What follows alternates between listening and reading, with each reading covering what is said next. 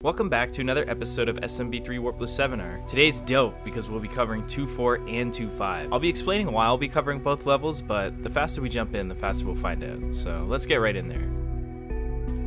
We will be starting numerically with 2.4, then we'll be covering 2.5, and from there, we'll cover all the little knickknacks you should watch out for. The start of 2.4 can be a little tricky, but after a few tries, you'll get comfortable. So like most levels, hold forward and B. Luckily, the timing for the flying Goomba works out perfect for you to run right under him.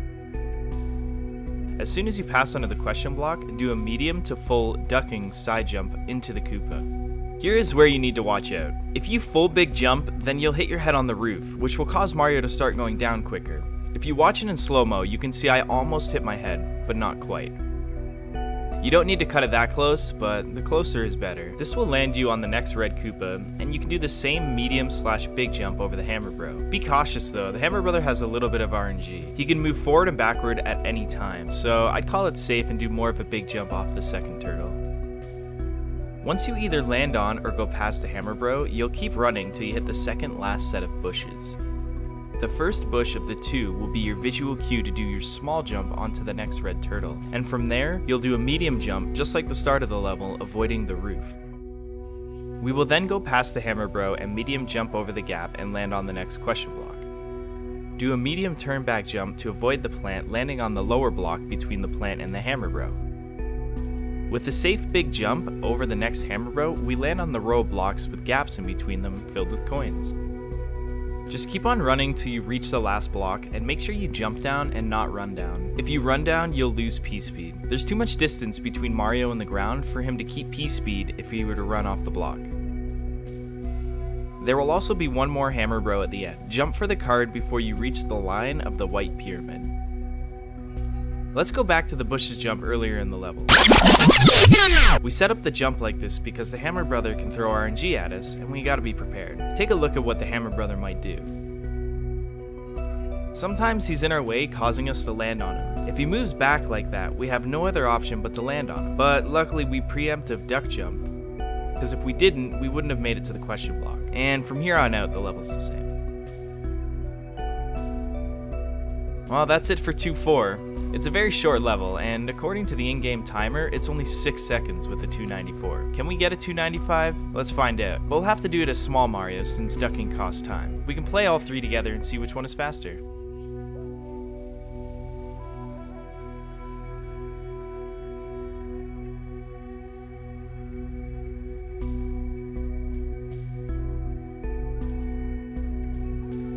Now let's move on to 2.5.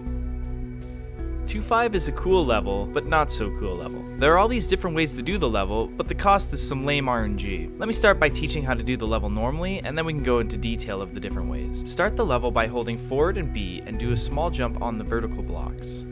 And already I have to stop you right there and explain the RNG of the chain chomp. I recorded myself doing the start of the level 3 times in a row, and each time the chain chomp started in a different spot. On the third attempt, he was 100% in my way.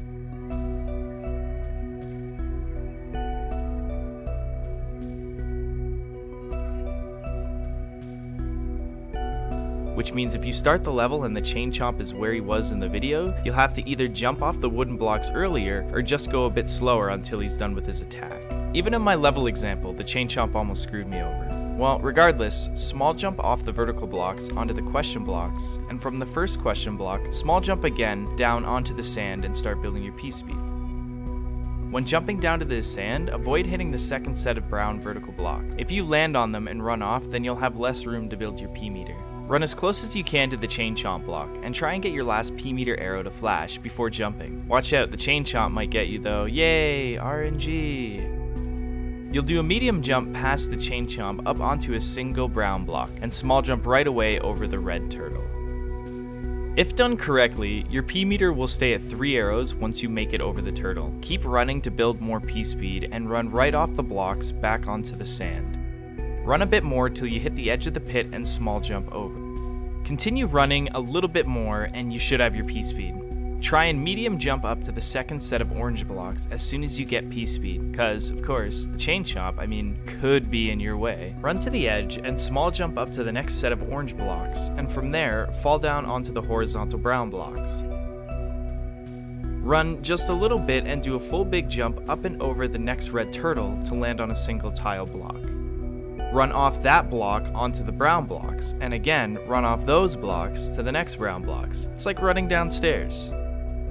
Run a little bit more and do a full big jump past all 3 turtles to the next patch of sand. Jump over the single block and run to the end and hit the card.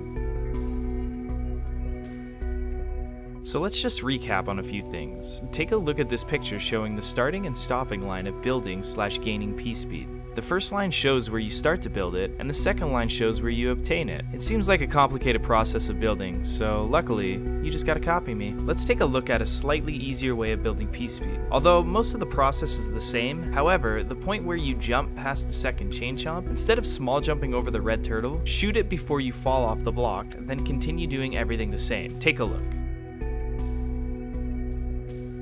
Lastly, there is a way to build your P-speed way earlier, but it requires a ton of skill and some RNG. What you do is instead of jumping over the second chain chomp, run right into the block holding the chain chomp and try and push your P meter to the last arrow building your P-speed. 2 things. 1, get lucky the chain chomp isn't in your way, and 2, once you have built P-speed and jumped on the brown block, single frame jump off the block to keep P-speed. Now let's play all of them side by side and take a look at which one is faster.